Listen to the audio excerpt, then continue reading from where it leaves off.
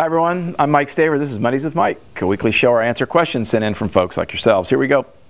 Dear Mike, you just got back from a 41-day, 12,000-mile plus trip around the perimeter of the USA. You were in 7 national parks. You met all kinds of people. I'm just interested.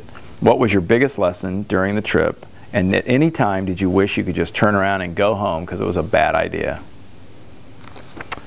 So for those of you that don't know, I did just get back this last weekend from a trip for 41 days where I rode my Harley Davidson around the perimeter of the United States, counterclockwise. So I went up to Maine from Florida, across the top, down the California coast, back across the bottom, down to Key West, and then got home 2 days before Labor Day.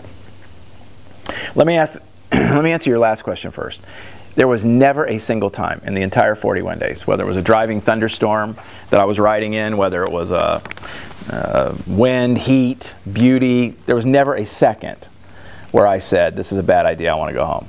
There were numerous times where I thought, how could I extend this and how could I ride longer? I met an old guy in Terlingua, Texas, who walked up to me. He was a biker. It was this little ghost town in Texas, and he said something to me. It's like a Clint Eastwood town. And he said, son, stay out here as long as you can, because there's nothing back there that's any better than what's out here. And then he turned and walked away. I thought that is the coolest thing I've ever heard anyone say. I don't know that it's true, but it was such an awesome line. So no, I never regretted it. My biggest lesson was that often, and maybe this will change tomorrow because it changes every day, but often we look at big things in life and we have these big ideas and we allow those little voices in our head to talk us out of them. You know, there are a lot of people who said I was crazy to try to ride that long. A lot of people were worried that it was too dangerous. Some people said, how can you be away from your business for 41 days? You must be rich. You must be retired. No, I'm not rich, and no, I'm not retired.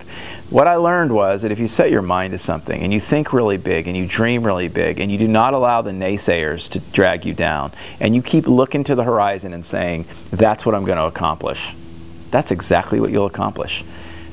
I don't want to give you any illusions that there weren't setbacks, that it wasn't expensive, that there were times over the last 12 months where we were planning it where we weren't exactly sure how it was going to go.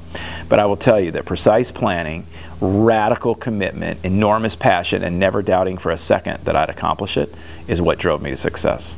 I'm wondering if there are places like that in your life. Are you playing it too safe? Are you not thinking big enough? Are you not launching large enough? Are you not seeing things big enough? You don't have to get on a Harley Davidson and ride for 41 days and 12,000 miles, but there's something you need to do, and you've been wanting to do it for some time. And if you haven't, I'd encourage you to get around people to expand your horizons, make you think bigger, larger. That's what happened with me. Who knows what we'll do next? But once you've ridden 12,000 miles in 41 days on a Harley Davidson, there's very little that you think you can't do, that you can't try, that you can't think through. It's going to make a difference in my business. It's already made a difference in my own life. I hope it'll make a difference in yours. Think big, dream big, play big. Till next time, this is Mike Staver. This is Mondays with Mike. Take care. Bye-bye.